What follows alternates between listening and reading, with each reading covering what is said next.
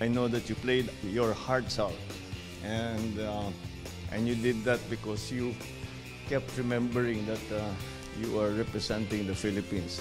This is the first time that we have won this championship. It is the years and years of sacrifice that you put in, the amount of training.